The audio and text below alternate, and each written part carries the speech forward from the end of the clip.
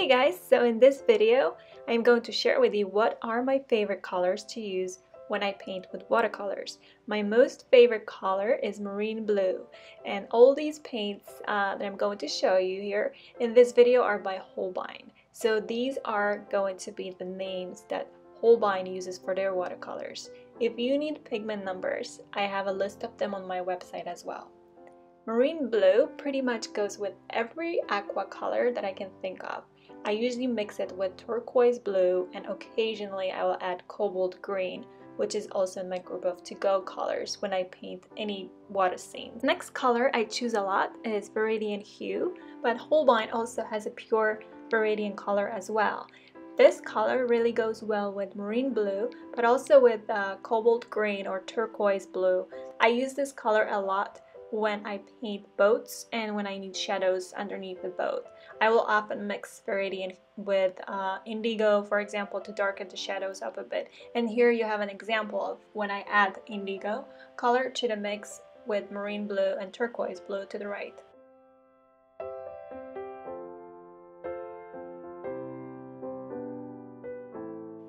My second darkest color I use a lot, apart from indigo, is Payne's Gray. Payne's Gray and indigo are very similar. Indigo is just more bluish and Payne's Gray more grayish, but I mix these two a lot when I paint night skies, water, or when I paint animals. I use these, for example, to paint eyes.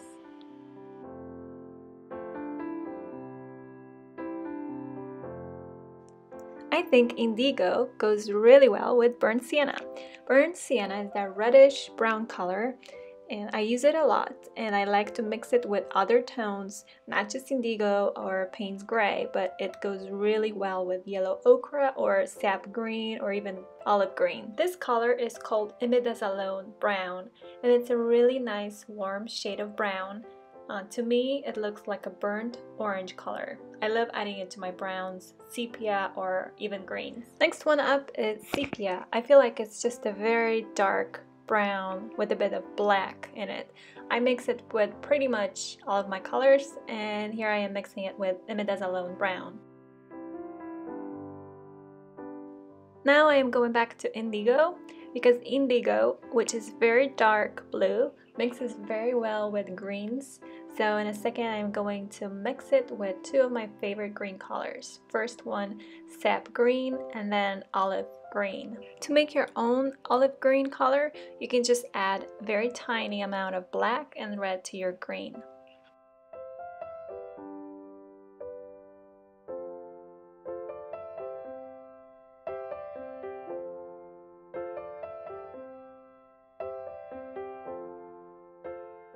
And now I am adding burnt sienna to mix it with olive green.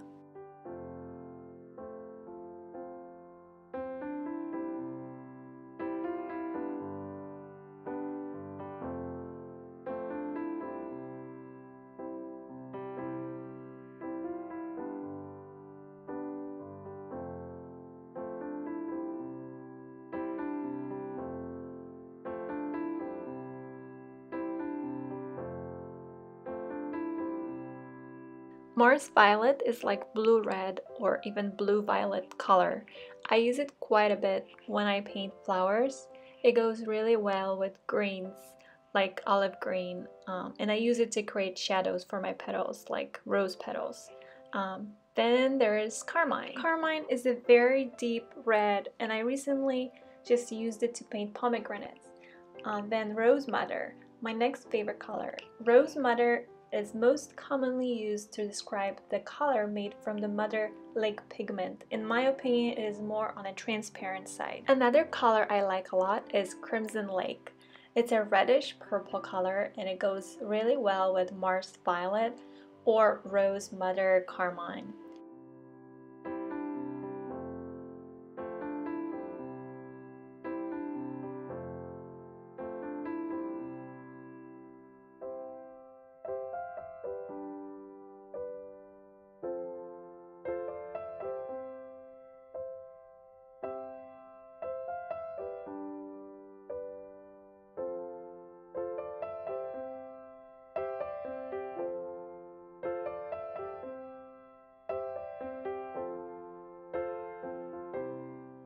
I hope you enjoyed this video and thank you so much for watching.